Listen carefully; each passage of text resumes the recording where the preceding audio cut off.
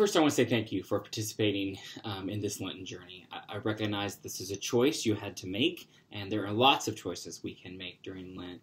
Over these last 5 weeks, 62 people from the community have journeyed with the parables. That is a significant group, a significant participation from our Sunday worshiping community. So truly, thank you.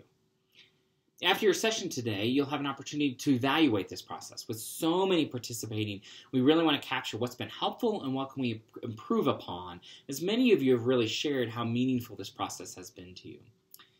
Well, today's parable is the parable of the rich man and Lazarus. This is not a story about the afterlife. This is not a story about eternal damnation. This is not a story about heavenly reward. And even though early church fathers like Augustine absolutely believed it was, the point is, our God is a just God. This God resurrects from the dead. This God has the final say on judgment. But that doesn't mean this God doesn't have expectations for us during our life on earth. The problem is, after an initial reading, do you hear Jesus actually saying wealth in and of itself is bad and poverty is good? I mean, it would be very easy to read that into this text through the lens that the rich man is evil and Lazarus is righteous. I don't hear social reversals and economic retributions here, though. This isn't about monetary policy. In Jesus' sense of justice, those who suffer on earth find it in heaven. Not just a spiritual peace, but a physical one. What would it look like for us to take seriously Jesus' concern for how people are treated? What would it look like to live with 1 foot in the earthly realm and 1 foot in the heavenly realm? Well, let's turn to the parable. We're going to take it a couple verses at a time and walk through it.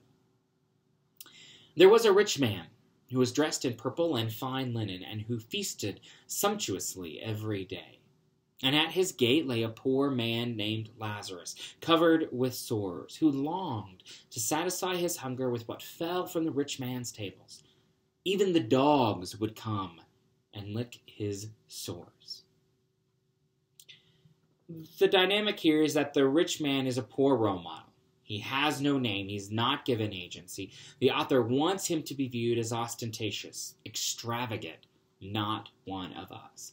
Versus the poor man who is given agency in his name, Lazarus. We know who he is. Now, this is not the Lazarus who Jesus raised from the dead. This is a different Lazarus, but they know he has a name. He is a person.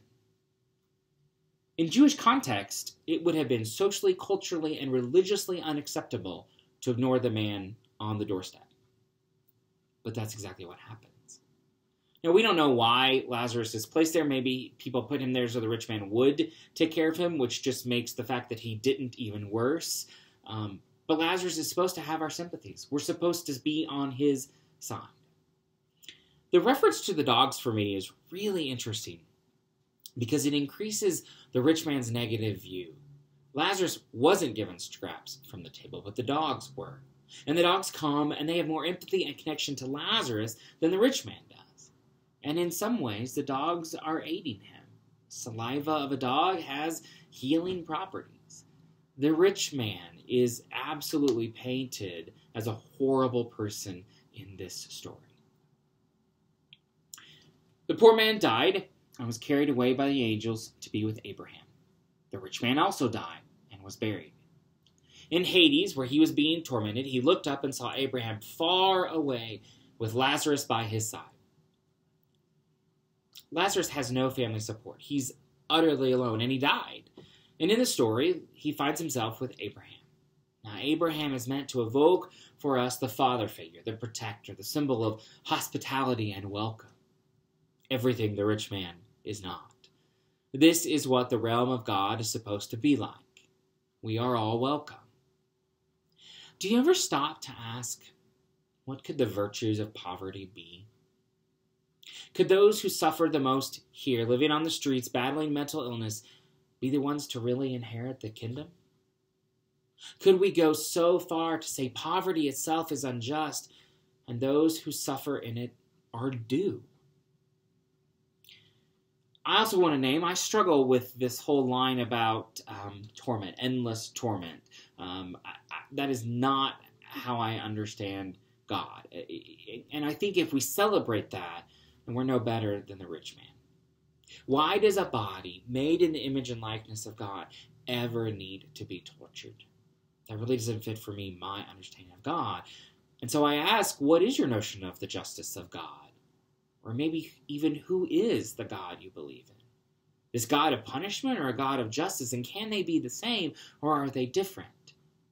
Justice has to be found somewhere. If it's not going to be found here on earth, where is it going to be? He called out, Father Abraham, have mercy on me, and send Lazarus to dip the toe of his finger in water and cool my tongue, for I am in agony in these flames.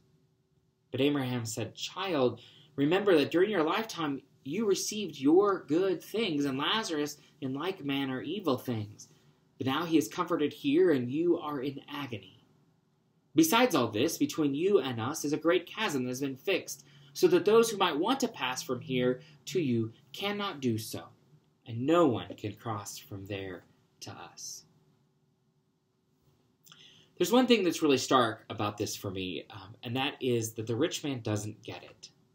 He doesn't understand that he is responsible for his predicament, and he continues to think of Lazarus as his servant.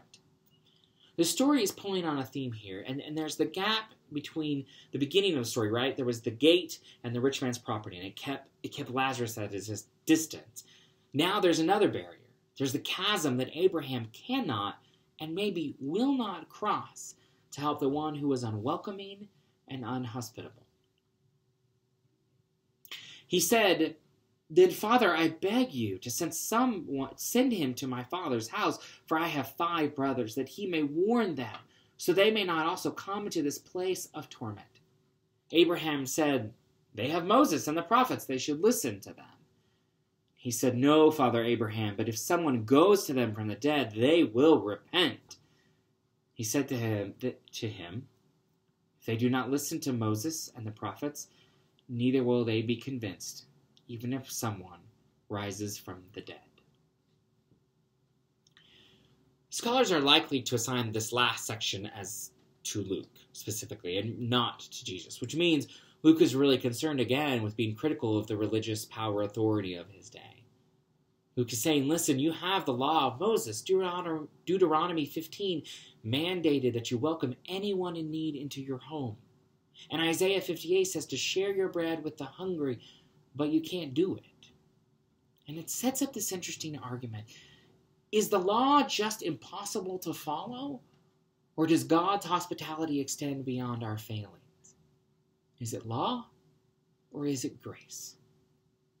People knew the commandment to love their neighbor. The problem is they couldn't always do it.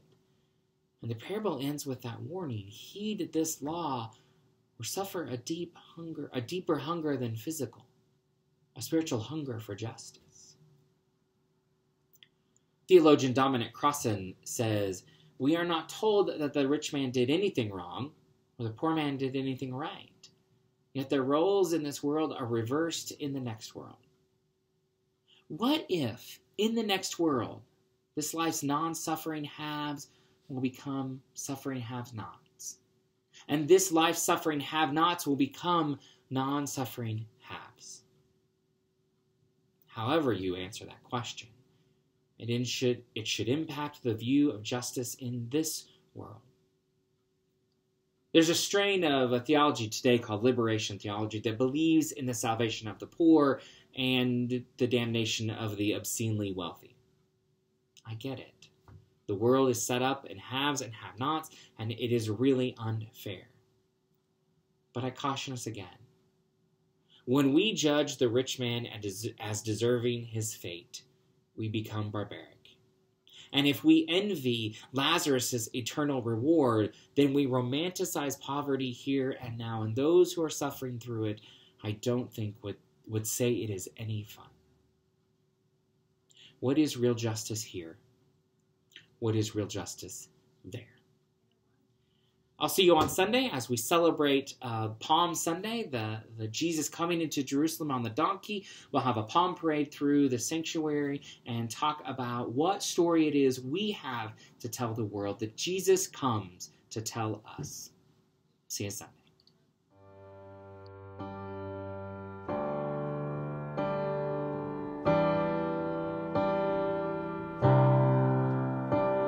When I thought that my whole world had ended, the colors had faded to gray.